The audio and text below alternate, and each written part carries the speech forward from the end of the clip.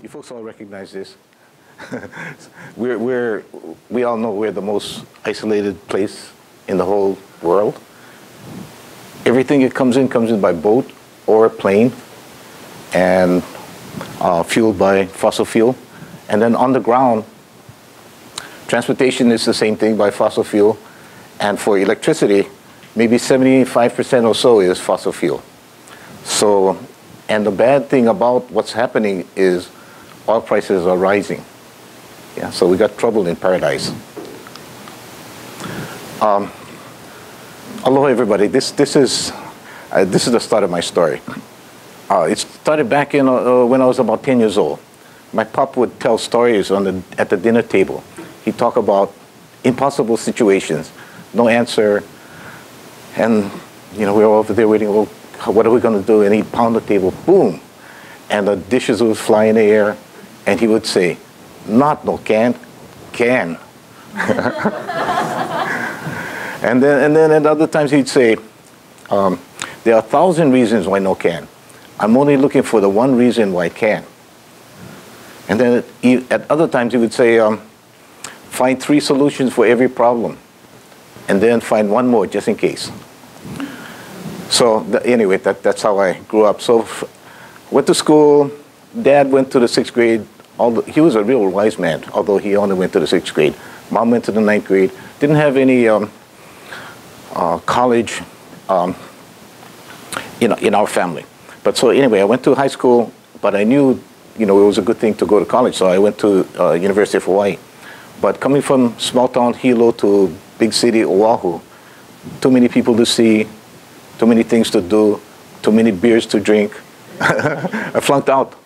And it was during the Vietnam era, so it was a situation where if you flunked out, you would get drafted. So what I did was I made the best of that situation by volunteering to go to officers candidate school. And as soon as I did that, I volunteered to go to Vietnam. And in a short time, I found myself walking around the jungle with 100 other people, knowing that if something bad happened, nobody was close enough to help us. And the unwritten rule was this: we all come back or nobody comes back. And that really impressed me, because when I came back, I liked that, and I just kept that as basic philosophy. So I got out of the Army, came back, went back to school, knew I wanted to go to into some sort of business, so I majored in accounting. And the reason I majored in accounting was it was real simple, so I could keep score. So as soon as I graduated, Pop asked if I would come and help run the family chicken farm. So I said, okay, yeah, I'll do that. So I came back, and in the course of doing that, realized that there was an opportunity to raise bananas, because it was starting to be a new industry. So, but we had no money. So what we did was we traded chicken manure for banana starch. Yeah, not no can. Just trade chicken manure for banana starch. So, okay, so that's how we started into bananas. And then we grew and changed and evolved. And in a short time, well, I shouldn't say in a short time, it was a long time it took us. And we got to 300 acres. But there was a lot of evolving that needed to be done, not a lot of adapting to change, a lot of looking into the future and actually forcing change. We even went so far as to force one farm out of business so that we could transform and be applicable to the future. So anyway, from there, we moved from Kapoho to Keaholoa, and then from there to Pepe'ekeo. Now at Pepe'ekeo, there was deep soil, and we bought 600 acres. And then we diversified into, so we were growing bananas, but we also diversified into hydroponic vegetables. Then, about 2006, 5, somewhere around there, we noticed our input costs rising. And we're trying to figure out, why is that? The boxes, the chemicals, the fertilizer, all of that was rising.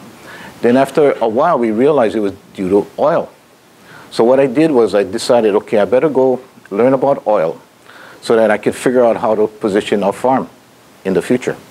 So I went to the Speak All conference in Houston. And that was in 2007. And subsequently, I've been to 4.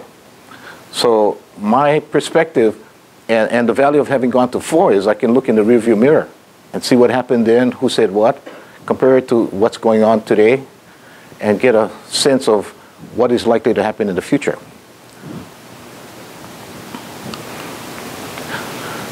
One of the most important things I learned in the first Speak All conference was that the world had been using twice as much oil as it had been finding for the last 20 years.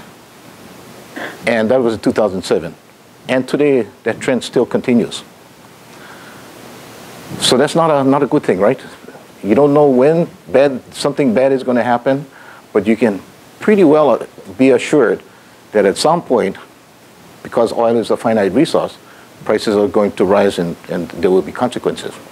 So that was one thing I learned. Another thing I learned was oil fields decline at a predictable rate. You know, the U.S. used to be the biggest oil producer in the world. We hit the peak at 1970, and we started declining. Mexico is the same way. Now, if you compile all of the sources of oil, accumulate it, put a graph to it, and try to anticipate what will happen to oil supplies, you come to this conclusion, that the natural decline rate is somewhere around 5%. That's not me talking yet, that's the International Energy Association saying the oil decline rate is about 5%. So out of 80 million barrels per day, it's declining about 4 million barrels a day, which means that every 2.5 years you got to find the equivalent of a Saudi Arabia, just to stay even. Okay, so when did we find a Saudi Arabia recently? Or are we going to find one? I don't think so. And another concept was interesting. It's just several years ago. And that concept is called energy return on investment. That is, the energy that you expend to go get the energy, the net energy is what the society can use. Yeah? So basically, it's like this. Back in 1930, 1 barrel of oil would get you 100 barrels. That was pretty good. In 1970, 1 barrel of oil got you 30. That's the energy in that 1 barrel of oil. Today, it's about 10. If you go to the tar sands, it's about 4. If you go to biofuels, except for Pacific Biodiesel, that works.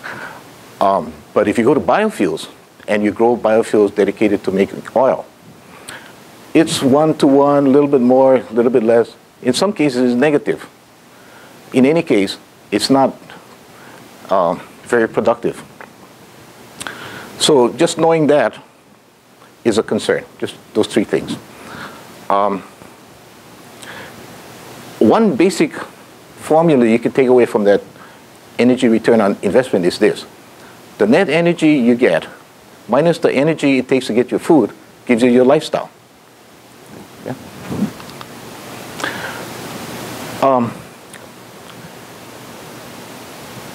Oil has been relatively cheap for a long time. Before 2000, it was like $20 a barrel. And if you just put the regular inflation rate to it, it would be $30 a barrel today. But you all know that's not the case. 2008, it went up to $145.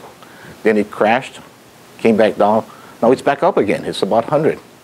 Now, a lot of folks think that the recession that we're still in, actually, was due to the prime mortgage situation.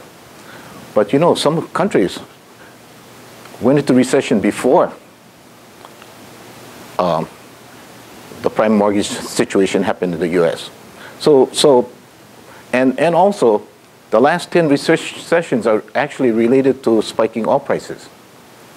So that is, and when you think about that, and you look at a graph like this that's rising, you ask yourself, gee, if it keeps on going a little bit more, we expect economic stagnation.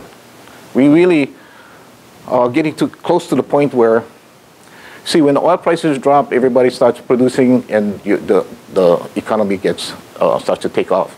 But now, in a recession, oil is at $100 a barrel. You can figure out what the consequence might be. So in Hawaii,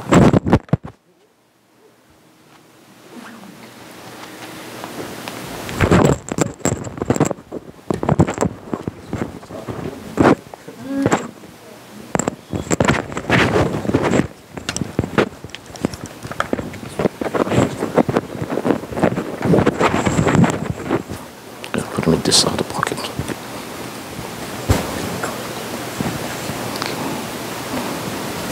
Is this right?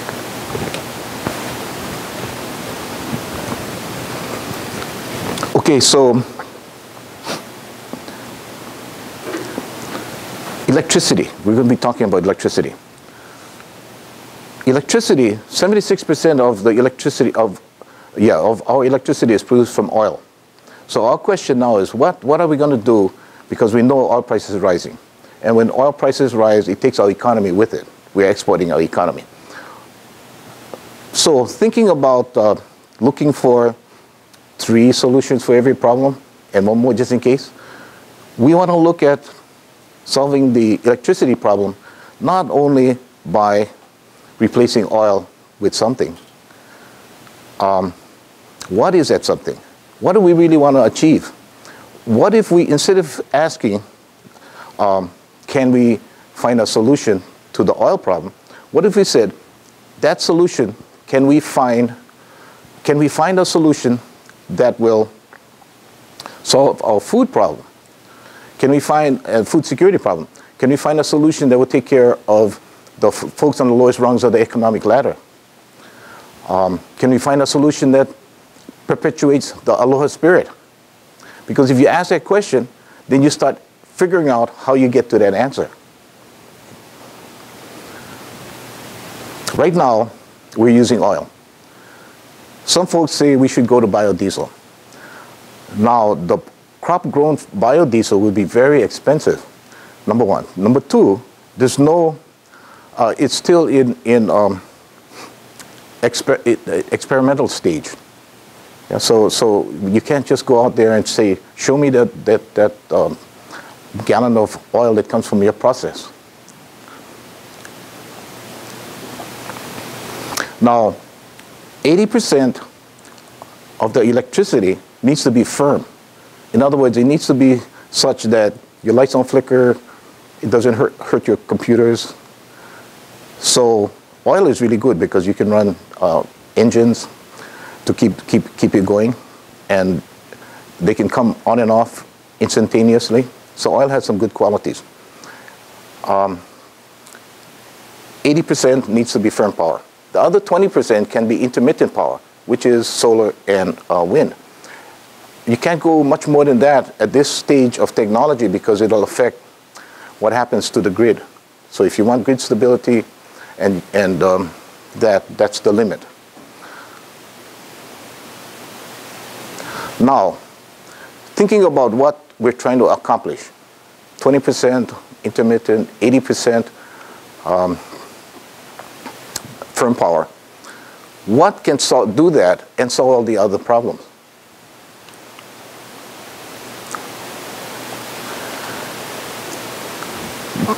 That's the eruption down in Puna, yeah? So geothermal can do that. Geothermal, the hotspot in Puna, has been there for at least 85 million years. You know, there's been 100 volcanoes that's drifted north, all the way up to Alaska. So how long are we going to be over the hotspot?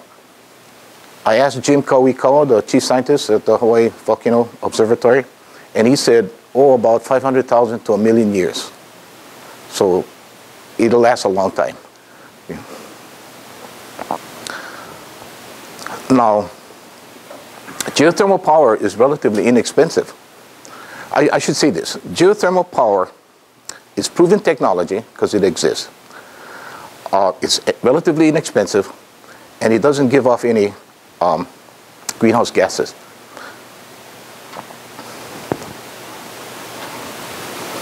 The cost of geothermal power right now is about 10 cents a kilowatt hour. Compared to oil at $100 a barrel, oil is now 20 cents, and actually more than 20 cents. But if oil doubles in price, it'll go to 40 cents. and double again, it'll go to 80 cents. Whereas geothermal power will stay at 10 cents 500,000 years at inflation.